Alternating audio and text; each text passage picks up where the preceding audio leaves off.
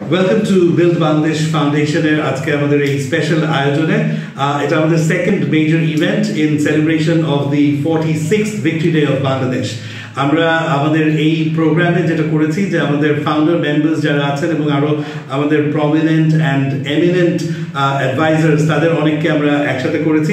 সবার কাছ থেকে জানতে চাচ্ছি দেয়ার ভিশন ফর বাংলাদেশ আজ থেকে 10-15-20 বছর পরে way do they want to C Bangladesh.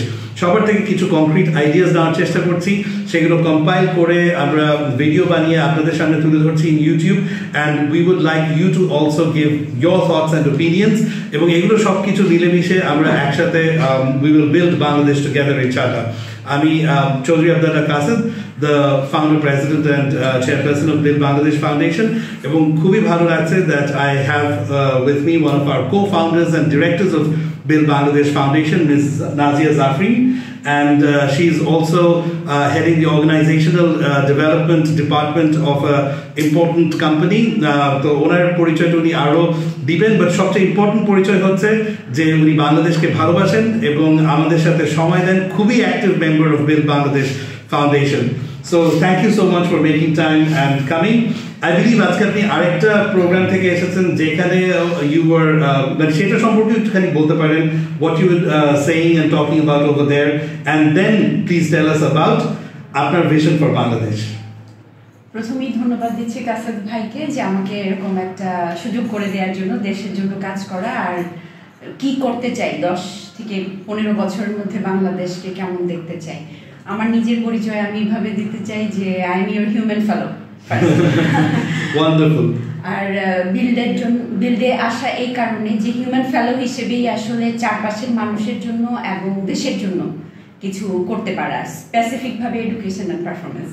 তো আজকে যখন পিছনের ঘটনাটা বলছেন যে আমি কথা বলেছি ঢাকা নিউজ 24-এ ফেসবুক লাইভ ছিল, ওখানেও এই জাতীয় প্রশ্নই ছিল যে আমি আসলে ভবিষ্যতে কিভাবে নিজেকে দেখতে চাই।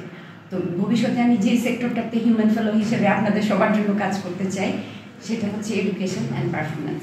যে এডুকেশন সেক্টরের সাথে পারফরমেন্স মানে প্রফেশনাল লাইফের যে গ্যাপটা আছে ওটার মধ্যে একটা ব্রিজিং করার কাজটা আমি করতে চাই, যেহেতু আমি as a professional also organisational development এবং পারফরমেন্স স্ট্র্যাটেজিস্ট হিসেবে কাজ করছি। সো আপনি ফিল করছেন যে তাহলে মানে ওভারঅল বাংলাদেশে যদি এই সেক্টরে আরো বেশি কাজ হয় তাহলে বাংলাদেশের পারফরমেন্স এবং ডেভেলপমেন্ট আরো এগিয়ে যাবে? জি। ওকে, তো সেটা সম্পর্কে আপনি কি কিছু আইডিয়াস দিতে পারেন, শেয়ার করতে পারেন যে কিভাবে বাংলাদেশের পারফরমেন্স আমরা এগোতে পারি, কিভাবে বাংলাদেশের এফিসিয়েন্সি অ্যাজ এ কান্ট্রি বাংলাদেশের পারফরমেন্স কিভাবে ইমপ্রুভ করা যেতে পারে?